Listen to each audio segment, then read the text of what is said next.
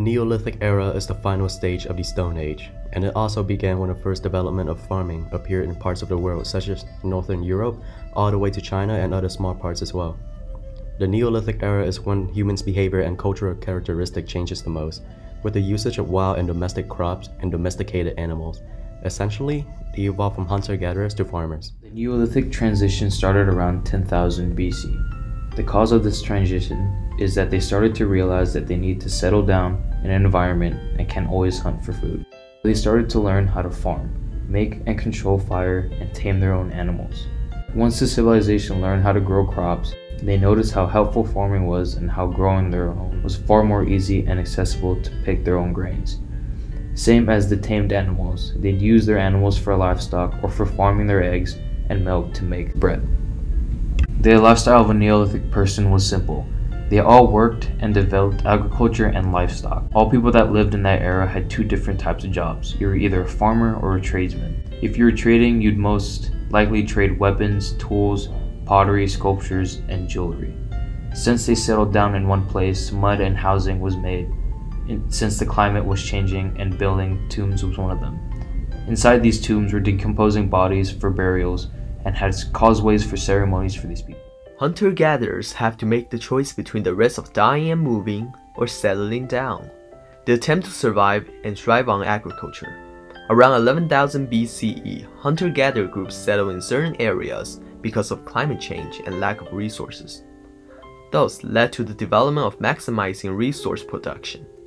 Not all hunter-gatherers settled down at the same time. Some groups lacked agriculture skills and became traders, both locally and over long distances.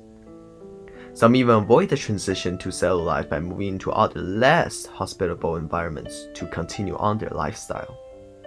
Since early humans could not accumulate goods over time, there are no status differences created by disparities in wealth.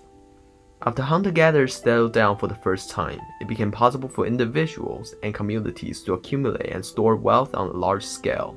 Due to the existence of civilization, hunter-gatherer groups were restrained to settle down to become a part of the structured civilization. Lascaux is famous for its cave paintings that were created between 10,000 to 15,000 BCE.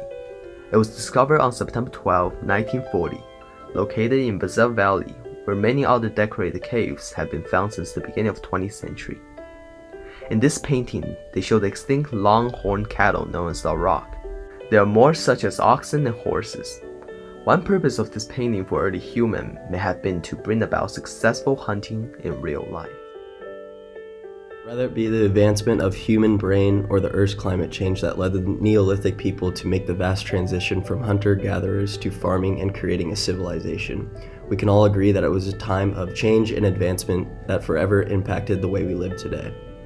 Some notable outcomes of the Neolithic era include stone or mud housing, which created more protection from weather and other factors.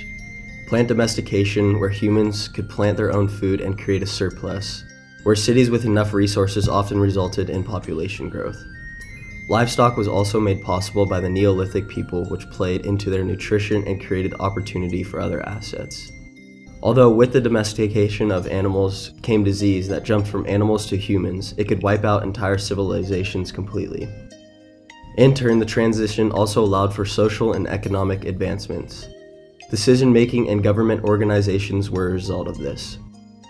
This eventually led to social classes where townspeople would fill into their roles such as farmers, craftsmen, priests, and warriors. The transformation did allow for many technological advancements and growth of cities, but during the Neolithic period, people had shorter lifespans, worse nutrition, and farming created more intense labor.